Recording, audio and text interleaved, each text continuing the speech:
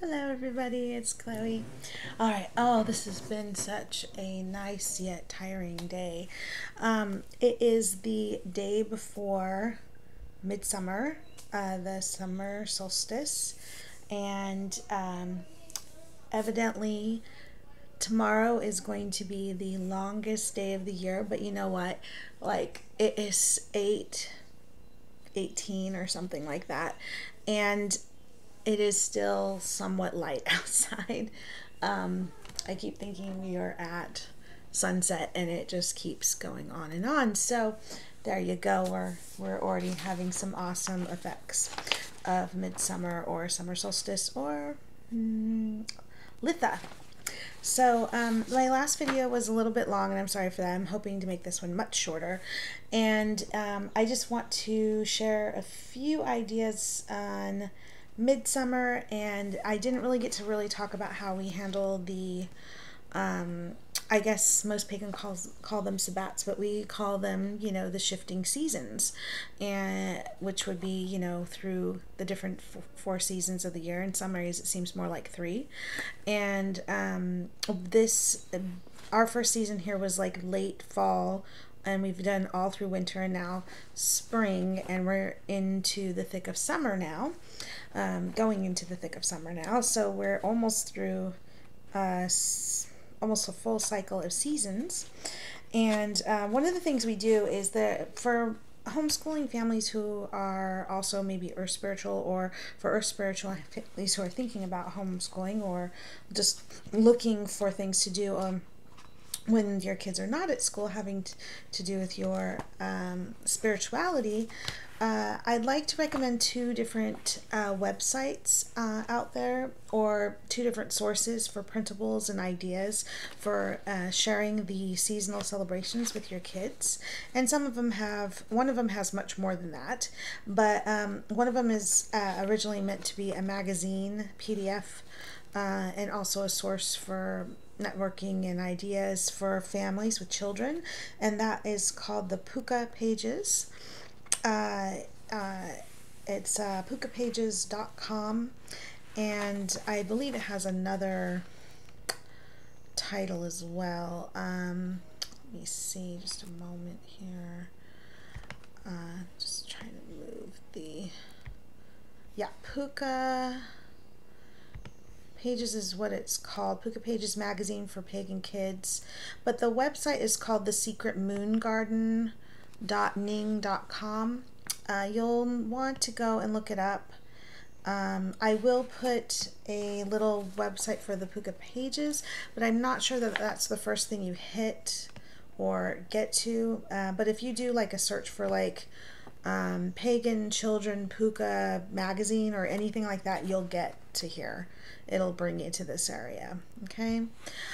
So another website that I really, really enjoy, and I use it for more things. It has printables for copy work, for pagan words, and themed stuff, little banner samples to print up yourself. Let me show you an example of what I've gotten recently. Oh, these are Pooka pages. Pull out one moment. Okay, here we go. So from littlepaganacorns.com, they are a homeschooling printable source for families that has way more than things for just the Sabbats. It has some unit studies, it has some crossword puzzles, it's got lots and lots. And a few things that they update each year is like a planning calendar for your curriculum and what you're doing yearly. They were doing a little tarot pack for kids at one point. They have crosswords, mazes, and so much more. Printing work, and like I mentioned, a few unit studies and lap book type printables. So I would really take advantage of them. Here's a couple samples for Litha or Midsummer. you can go to the website. Please do go. It's free. All they ask for is, you know, donations if you want, but otherwise these are free. And they now have a printable book of all these that you can order from them. But and I don't get nothing for recommending them. I've just been using them for a number of years now. And what we do is I encourage my children to color these, and then we'll cut them out smaller, closer to the drawings, and we will pin the tape or pin these up near or around our altar that we'll create indoors. We use these as kind of like what you would do in the classroom, where you put up the art that the kids are doing during that season or for that project. We do that with these. And so we have some that say Litha, some that say summer solstice, one that says Happy Midsummer, and it has some kids playing outdoors. This is all their work, the littlepaganacorns.com. My kids like short little crafts like this, and they even have a few mazes. I have to print one up. One's a sun with a maze in the center of it. And then at the Pooka pages, it's a PDF magazine. And from it, I go through and pick out the parts. Like my older boy loves strawberries. So they had a nice little drawing page or coloring page of strawberries. I printed up, and he's going to color that in, and we're probably going to cut that close all the way around. And we may even do a little scrapbooking to be able to keep it and have them color that in. But they also had a nice article that talked about in the herb garden, but this one was what is the only fruit that seeds on the outside? The answer is strawberries, and it tells you much more about strawberries. Strawberries are also associated with the full moon that happens just before or near midsummer, or another one is the honeymoon. And then a few other moons, and I think the moon after this, I can't remember off the top of my head what it's called, but there's some really cool printables that you can get about that as well. Another one that came off of one of their ones is this cool page of wishing on stars, or wishing off of the, you know, the dandelion puffs, which is very popular in our family. So I thought I'd also do that because we often do that in the summertime. So we'll read about the strawberry. There's far more stuff in the Pooka magazine about Litha, and they have a few different editions on PDF that you can pull up, and if not print everything. I'll usually read that online because we try to not print everything we're interested in. We only print what we really want to use. So like I said, I still need to print probably the maze, and sometimes I'll print the word pages, especially if my kids don't want to do their regular spelling or vocab work. I'll be like, well, I can print out some key terms or words that are associated with our Sabbat or equinox or whatever, and some of it's like the word lists from the little PaganHomeschoolers.com has things like flowers and Litha and Midsummer and green and sun, and they have it in print, and then they have another one you can print up that's in cursive. So if you're looking for copy work or tracing work or whatever, however you want to think of it, you can find some nice pieces over at littlepaganacorns.com. Again, the Pooka pages I mostly get for like stories. There's also like info on, say, seasonal symbolism stuff like the strawberries and other things. I don't try to print up everything because we can just read it online on the PDF. And then we do the coloring pages, and then the other part of what we're going to do tomorrow is we're going to I've already talked with my younger son, and probably will have the discussion tomorrow with my older son. They get up at different times, they're sleepyheads, and we like to just casually talk about topics, and I find they remember things really well. It's a Charlotte Mason technique where you just kind of talk through and what you've been reading about, or what isn't going on in a picture, or maybe they see a subject that they're interested in, and so we share through verbal exchanges instead of all kinds of paperwork. I mean, I do some of them, and again, sometimes it's coloring work to do while I'm reading a story or a myth, or asking what they'd like to do for this Sabbat, in this case the solstice. I don't usually call this holiday Litha. I don't have much connection to that. I can't remember if it's Celtic or Greco-Roman or whatever it is, but to me it's just the summer solstice or midsummer. But I like to show the kids all the options and all the days and how different cultures recognize the seasonal shifts. And so for the northern hemisphere right now, we're experiencing the longest day of the year in the northern hemisphere. In the southern hemisphere, I believe they're going through winter and the shortest day of the year. And I will probably talk about that, how the differences between the northern and southern hemisphere. And we are in a new location, so we have been planning to go out and do plant or tree identification based off the leaves and the trees that we have in our backyard. And I'm almost in like a grove here around my property. My house is ringed by trees, and our backyard is at least a partial ring. There is no ring, it's not a full ring, except for the fact that it totally circles our house. And so we wanted to see what trees were around in our grove, as we call ourselves. We're in kind of a house within the grove.